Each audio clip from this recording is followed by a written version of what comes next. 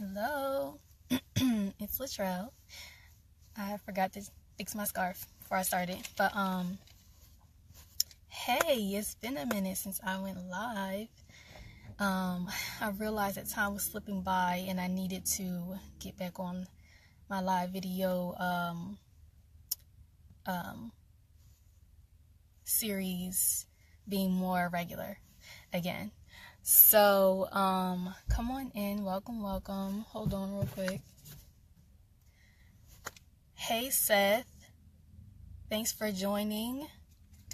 So today I'm going to be talking about a post that I uploaded, I think on Monday on my page. It was on growth mindset. So I think I said, is your math mindset fixed or growing? Right? So this is a really important topic because it's really easy to get discouraged when in your math class and when you're really trying. And I just want to help to encourage you and help to really make you feel like you can do this, because you can do it. Hey Sherry, thanks for hopping in on my live. Thank you. I'm always on your lives. Thanks for supporting mine. So, what I wanted to start out with is, a lot of times we have this feeling, we have this lingering feeling and these lingering thoughts. They're either positive of what we think is positive, or they're negative. So about math, we may think, oh, I'm bad at math. That's just how I am. I'm bad at math. Or we may think, I'm good at math. So let's go with I'm bad at math. All right. So a fixed mindset is a mindset that is not going to allow you to move any further in that thing, past that thing that you're fixed on. Thanks for the heart, Sherry. So if you are fixed on I'm bad at math, you're bad at math. If you believe you're bad at math, then you're not going anywhere. Sometimes it can be from what somebody said to you when you were younger. Like maybe a teacher says something off the wall, like you're not good at math, or you're a little slow, or something. A lot of teachers need to rethink how they say things to their students, because it can stick with them for the rest of their lives and they don't even know it. A lot of grown people are like, my teacher said this to me and that's why I didn't go in that career path, because I believed what they told me. Sometimes it can be your parents, sometimes it can be your other classmates. And when you're in that growing stage and you're trying to fit in and you want to be cool with the other cool kids, you may believe what they say about you. And they're growing too. So they're going to say some things that, they don't really know what the impact is. So that's one way of thinking. That's one way of fixed thinking, of having a fixed mindset. I'm bad at math.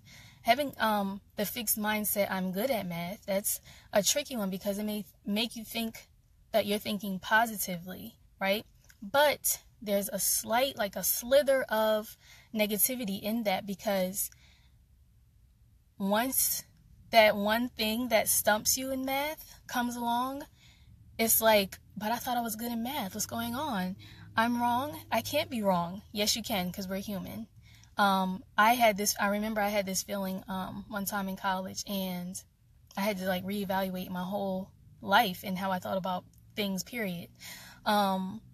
So when you say I'm good at math, that stumps you as well, because once you hit that thing that you're not so great at, or that you need a little more work to overcome, you may think, oh, now I'm bad at math. I'm not good at math anymore. I thought I was good at math, but now I'm not. All right. So we kind of understand what a fixed mindset is when it comes to math, right? Let's look at what a growth mindset is when it comes to math, learning math and understanding math. Growth mindsets help you to realize that there's kind of a flow in math. You know, there are going to be some things that are easy to understand, or there are going to be some things that you gravitate towards more easily, or that didn't make sense, easier, or it's just a little bit easier for you to grasp. And then there are going to be some things that aren't as easy to understand, or to complete, or to solve, or things like that. So since that's the case, and if you're thinking that way, then you're going to not shut down when a difficult problem comes. You're going to be able to use certain strategies that you've learned over time in middle school, in high school, in elementary school, to apply to that difficult problem so that you can at least chip away at it. You're able to say to yourself, oh, I was able to do this part. I remember the strategy that I need to use for this section of the problem. I remember a different strategy I need to use for another section of the problem. But this one piece, I don't understand. That means now what you're going to do is go and get some help. You're not going to be like, oh, I'm bad at math now, because then you're going back to the fixed mindset. The growth mindset is going to allow you to look at different opportunities there are for you to complete the problem at hand, to solve the problem.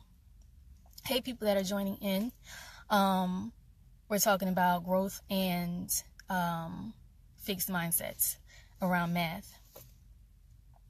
So I have an activity, and this is going to be on affirmation. So an affirmation, if you don't know, is basically something that you're, hey, check this out, Olivia. Thank you for referring someone, Pat. An affirmation is basically something that you say to yourself, that you affirm to yourself, so that you start believing it. All right, so you'll say something positive that is something that you want to start being, or start seeing in your life more. So this is the affirmation that I want you to start saying. I am open to expanding the way I understand math. Think about it. Let me say it again. I am open to expanding the way I understand math. Okay. Hey, Mario. So one more time, say it to yourself out loud or in your head. I am open to expanding the way I understand math. Okay. And this is going to help you to realize there's not only one way to do a problem, a math problem. There's not, hey, España Jr., there is not, you don't have to only rely, hey, Carla, you don't have to only rely on yourself to complete a math problem. Sometimes you need help. You don't have all the information. Other people have more information. That's why you reach out to them and ask them, can you help me solve this type of problem or this concept? Can you help me understand it? Can you help me to study for math? Because I don't really know where to start. A lot of people are overwhelmed. A lot of people have been out of school for so long that when they come back to school, it's like, oh, what? This is a lot. You're telling me to do what? What do you want from me? Where do I get that? This long packet of work is like overwhelming, right? So one thing you need to realize is, and change your mindset from I'm good at math or I'm bad at math to I'm open to expanding the way I understand math. Okay. Now, like I said, you need support. If you're in a position where math doesn't come to you easily, and you're more of a different type of learner than most people, where they are just lecture, take notes, read your notes, do problems, and go to the test. If that's not what type of learner you are, then I suggest you seek support. And I have a support group for math students. It is called KOG Math Achievers Club. It's called KOG. KOG represents knowledge over grades. KOG Math Achievers Club. It's on Facebook. I have the link in the description. You can go and click it, join it. And I have a Google Plus version of the group as well, for those of you who don't have Facebook pages, but all of you have Facebook pages because I'm on Facebook. But for the other people who don't, or if you know somebody who doesn't, they can join that group. And this is a support math group. I do struggle less live math classes, my live math Q&As on Tuesdays. I had one this past Tuesday.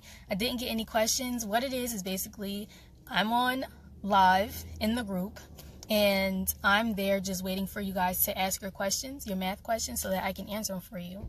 And this is something that I feel is super duper. Thank you so much, Sherry, for sharing that that link.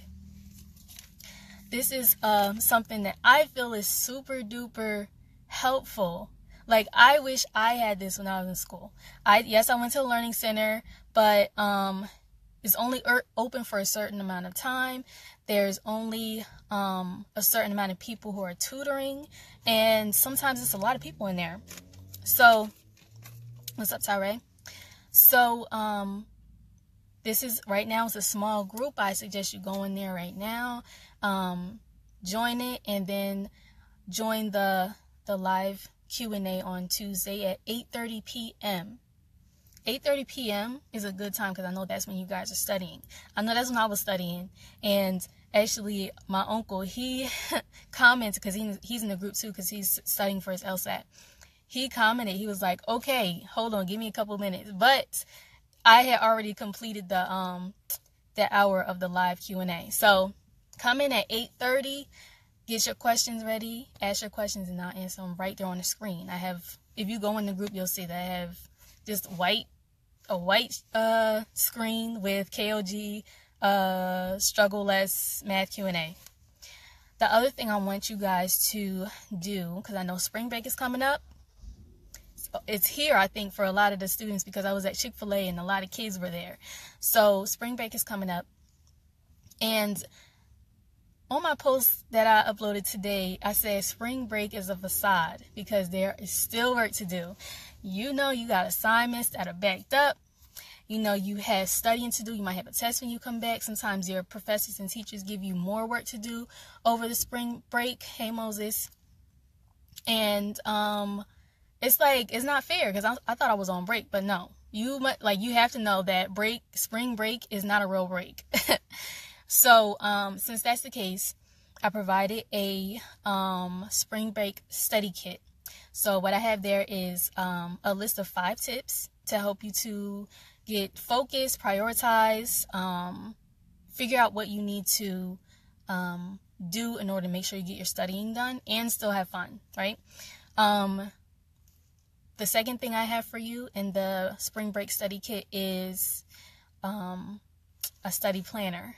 So it's fill-inable, so that means that you're able to type in what you need to in the fields, and what it has is an area to put your top 3 priorities, what you need to study, a little schedule for you to put in what you're going to study, and then the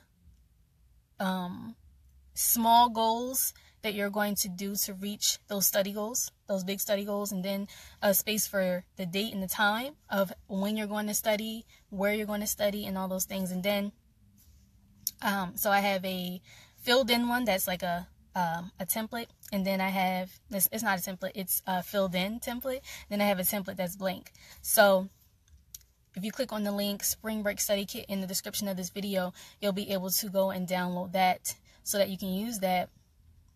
What's up, Leon? Thank you for joining. So you can use that during your spring break, okay? Share this with your friends and your kids, because some people are really not knowing what to do. And some people need some math support.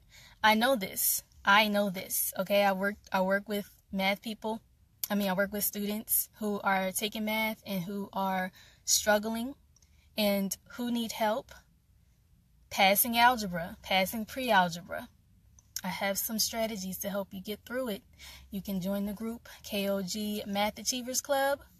And to help you study and prioritize, you can download the study kit, the spring break study kit, which is all linked in the description. Okay, did I say everything I wanted to say?